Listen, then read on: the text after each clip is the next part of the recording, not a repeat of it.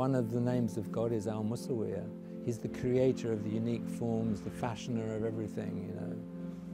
I'm just, in my own way, worshipping that aspect of that part of creation. My name's Peter Sanders. I've been a professional photographer for over 50 years. You know, always as a child I was like putting a frame around things with my fingers, like a flower or whatever it was, and I thought if you cut that out, it makes it look really beautiful. So it was kind of a natural thing for me to do, and then I managed to get a professional camera. You know, people like Bob Dylan and the Beatles, and so I started doing photography and I started photographing all those kind of people. Actually, I didn't photograph the Beatles, they were already too famous, you couldn't get to them, but everybody else I did. I always get asked that, you know, you used to photograph all these rock icons and now you photograph the Islamic world. Now I'm more interested in very spiritual people, saintly people, you know, because I want to know how they are so calm and so peaceful and so contented even though they have nothing. And that for me is really, we live at the age of celebrity and selfies and all this thing.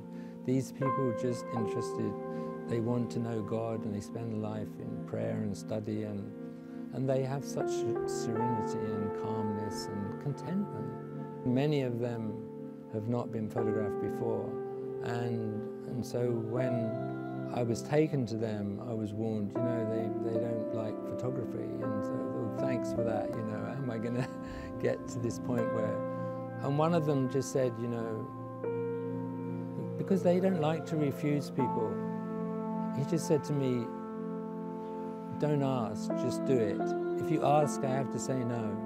So just don't ask, just do it, and then that's it. Like the issue's settled, you know. And that's how generous they are, even though they don't like photography.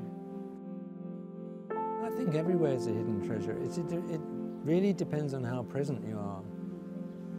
The more you become in your own zone, you are where you should be, and things happen. And we live at a time where everyone's missing it. They're so stressed out about work and life and on their phones and watching TV and listening to this and just not present. And we have to get back to that. If we're going to unite as a community of people, if we're going to change this world, look at what's going on in the world. It's unbelievable. Did we learn nothing in all this time since the killing of Cain and Abel? We're still doing it on mass level? What? When you really think about it, it's just God's watching us like, and He still loves us despite all this.